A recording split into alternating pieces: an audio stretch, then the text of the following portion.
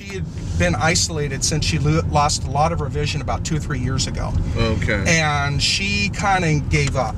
And she's just now, she moved in here. She's kind of getting her self-esteem and everything back. Yeah. Okay. So I made an arrangement to come here after the interview. You know, after I see what her strengths and her abilities are.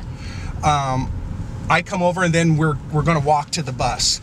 And we're going to do that today, and I'll show you the things we pointed out that worked with her for getting to the bus. Yeah. But the main thing is when she had her appointment, she almost didn't answer the door. Oh. She was on the other side of the door and wasn't going to, I get emotional about it, but she wasn't going to open the door. And then she did. You know, she opened the door and that started everything. And after it was all over, she told me, says, she'll probably tell you the same thing, that she wasn't going to open the door because she really was frightened about it. Yeah. But after she rode one time, man, that lit a candle in her. And now we've done about 4 trips. And she's learned how to do a lot of stuff on the bus that she never, ever thought that she'd be able to do. Okay. Finding out what else over there. Yeah, I have no time constraints. Oh. So whatever you want to do, we'll do.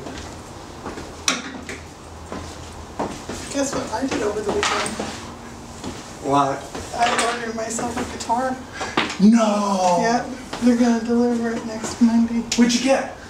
An Amplifone acoustic. So I went too far to the left and I came out. So the nice thing about this is it's a main traffic. And so I can zero in on the sound. Yeah. That helps a lot. I've ridden the bus systems over in Spokane, up in Seattle, and down like in around the San Diego area, down in Portland, Oregon. And this is the friendliest bus routes I've ever. My blindness is new to me. Oh. I've been dealing with this low of vision for about 2 years. Okay. But I've only came to actually accept it in like the last 6 months because I was in denial. Can I ask you about do you have like a degenerative eye condition or? No, I've had a lot of different things wrong with my vision, but what has finally taken it is the glaucoma is killing my optic nerves. Oh, okay. So, but one of the first things I told Curt was I really want my independence back because I was a very independent person before. Yeah. And he says, okay, well, let's work on that. And I actually feel like if I need to go to the store, I don't have to call Curt and say, hey, I need to go to Safeway. I know I can get on the bus, find my way to Safeway, and actually get home. And then I'm in one piece when I get here. Yeah. Go ahead and you get on just totally by yourself and then we'll get on after you. Okay.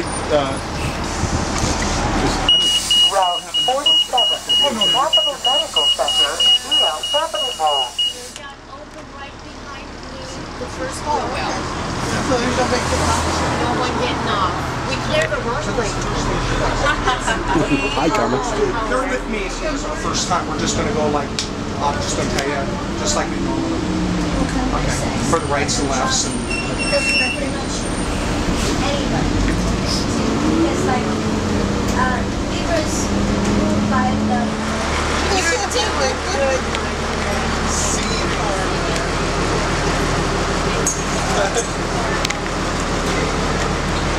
Okay, so what we have is one walk. What I would do is the bus is going to be on the curb side. Can you see the yellow? Right here?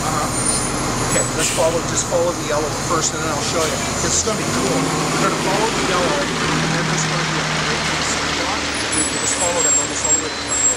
Go ahead and go and find that little groove in the sidewalk. Okay. And you're close to it, there's going to be an echo. So that's going to tell you that you're getting close to your bus stop because there's a long hallway that goes out to the buses.